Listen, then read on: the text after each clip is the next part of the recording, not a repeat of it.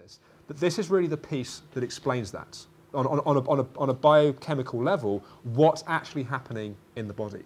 Yeah. Yes, so here's a little science lesson then.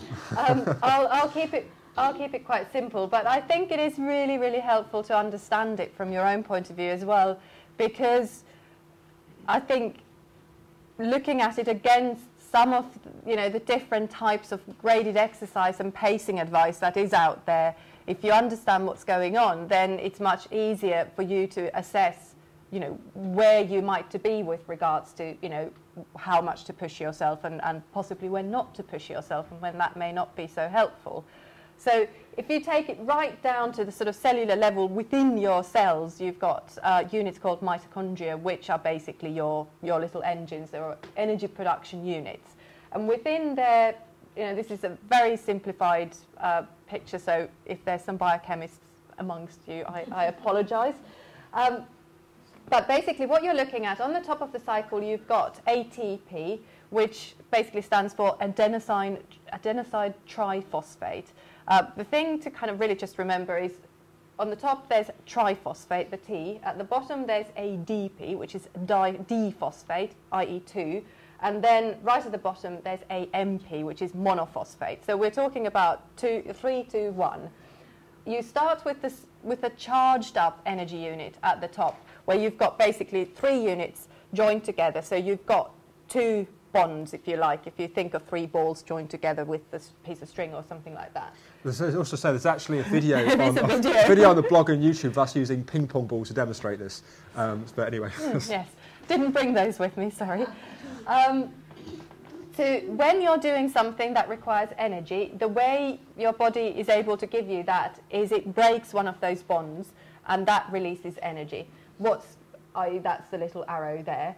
What's then meant to happen is you to recharge your batteries, i.e. sort of reattach that unit to get back to 3 on top of the cycle. And this should be a nice little smooth circle and cycle that sort of keeps going on, throughout the day and keep you going and keep you active. Now, if you're revving your engines too fast, faster than you can either recharge or faster than you can produce the initial ATP units, then that's where the issues start coming up.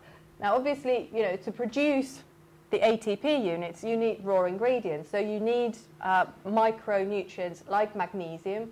You need something called D-ribose, which is simple sugar. You need carnitine and B3. All of those are something that have to come from your food. Now, we were talking beforehand, if you have that kind of either maladaptive stress response, you've got a bit of an adrenal cycle going on there where you're not digesting particularly well, you may not be getting enough of these raw ingredients to keep your ATP unit production going up. Chronic stress very dramatically depletes your magnesium stores, for example. Hence also, can be linked to muscle pain and problems with muscles, because magnesium is one of the big minerals that really controls your muscle function. Carnitine and B3, I see a lot of deficiencies in those where people have digestive problems. They seem to be somewhat trickier to digest if you're not producing sufficient quantities of digestive enzymes, for example. So you may be lacking some of the raw ingredients to produce the energy units in the first place. And so if you keep pedaling your bike, there's going to be an accumulation of ADP and, not enough ATP, the charged up units, to kind of keep you going. Now, initially that's okay and you can keep going for a while.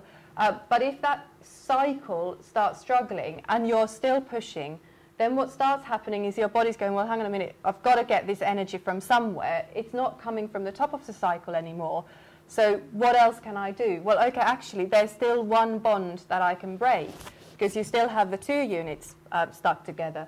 So what then happens is you break that final bond, and now you just have these single units. You have AMP, adenosine monophosphate.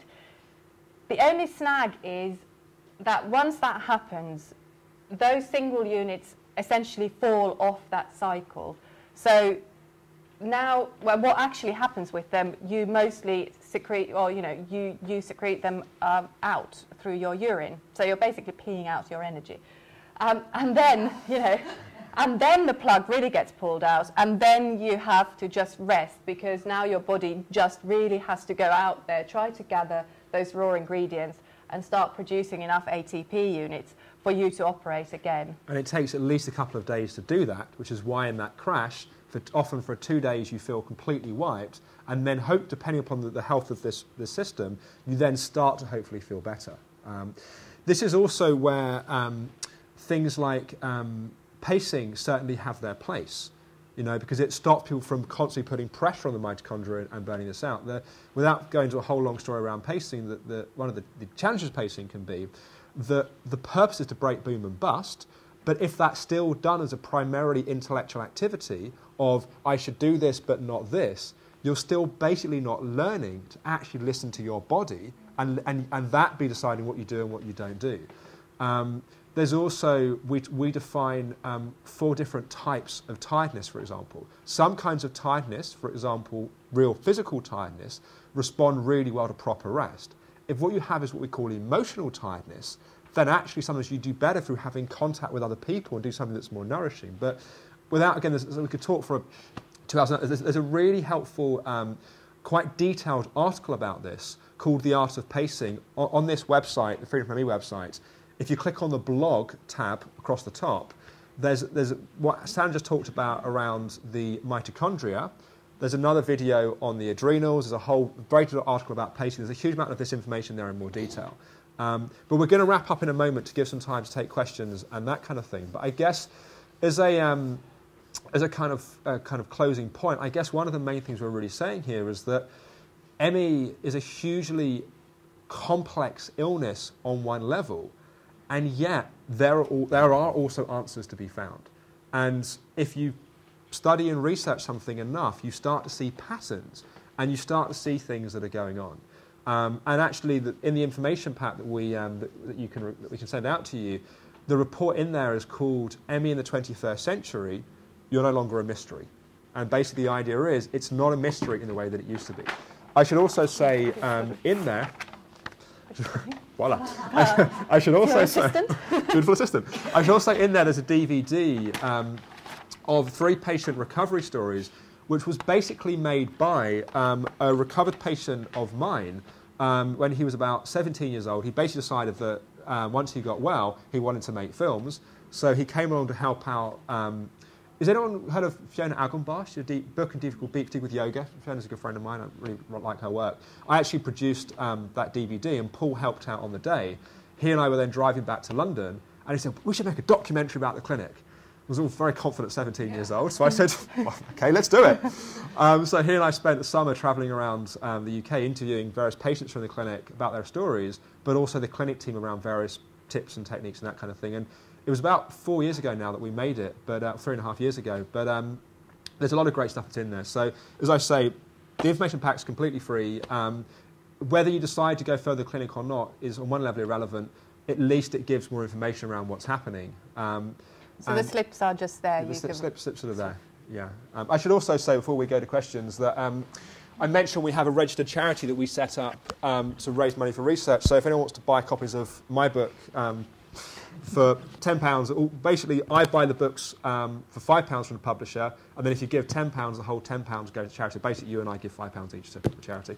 And it's the forward to the book is actually by Shirley Conran, OB. It's actually a patient of the clinic. We talked a bit about her experience as well. But anyway, we've talked quite